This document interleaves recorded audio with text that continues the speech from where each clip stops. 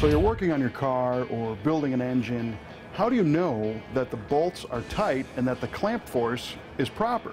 Well, normally you grab one of these, torque wrench, and you set it to the right value, and you look up in the book of what the torque spec is supposed to be for a certain fastener, put some lubricant on it, torque it down, and when you reach your prescribed torque, this will click. Theoretically, you know that that's tight enough, which means the clamp force is enough and it's all right. But is it really? So the first question is your torque wrench accurate? This little device is kind of cool.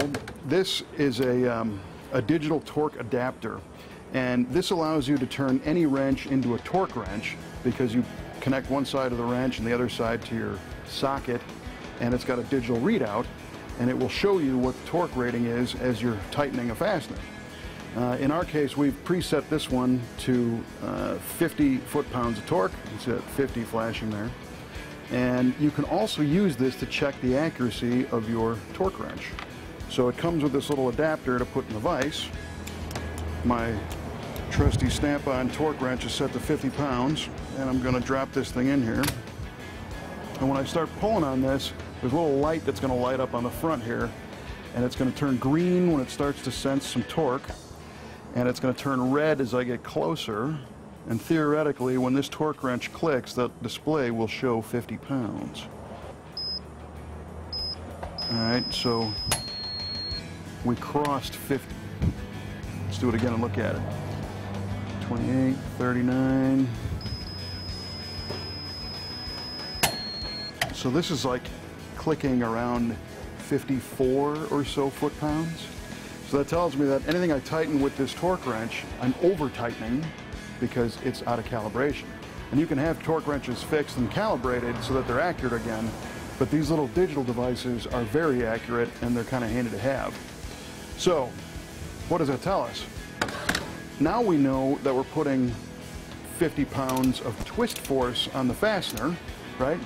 But do we know if it's the right amount of clamp force on what we're tightening? So I'm going to use one of these ARP bolts here as an example. This is a 7/16 bolt. When you look at this, it has threads on the shaft. Well, the threads are technically an inclined plane that's wrapped around this shaft. And the more you turn it, the more it pushes its way in. And we have to make the correlation between turning this and this clamping down what you're trying to bolt together. And is that always accurate? Is it always consistent? And that's the big question, because as you're tightening a bolt, you have no way of knowing the clamp force.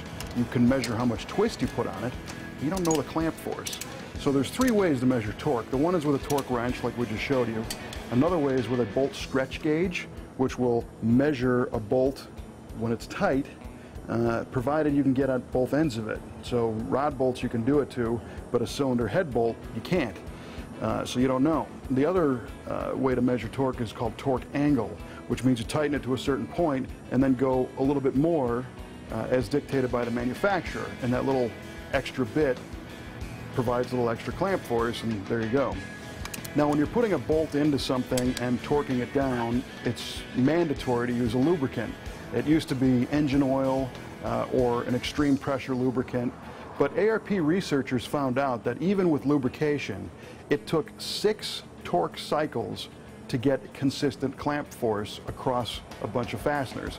Basically what that means is, even with a brand new fastener, they had to lube it up and run it into the hole, reach its torque spec, and then loosen that up and do that cycle 6 times before, for example, all the head bolts on a small block Chevy were clamping at the same amount. Does that make sense? There's 17 bolts on a small block Chevy cylinder head. And the problem is you want to make sure that they're all clamped down the right amount. Now they could all be to the right torque spec, but if the friction level is different on each one, are they really clamping down all the way? And it didn't matter which lubricant was used, they all seem to have this different level of clamp force unless you cycle them at least 6 times. So ARP set out to do something about that, and that's when they came up with their ultra torque fastener assembly lubricant.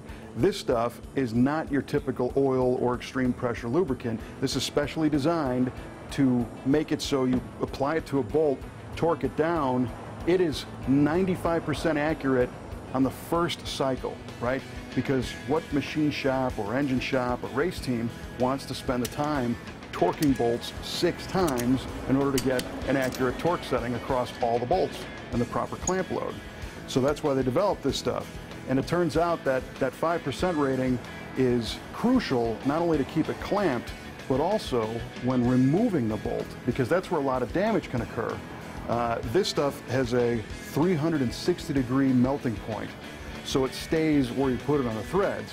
Because as you can imagine, if you bolt a cylinder head down, run the car for, who knows, a race or a year or longer, when you go to take that bolt out again, the original thread lubricant's long gone. Well, this stuff will still be there so that when you take the bolt out, the threads don't gall on removal. And you can learn more about this at arp-bolts.com.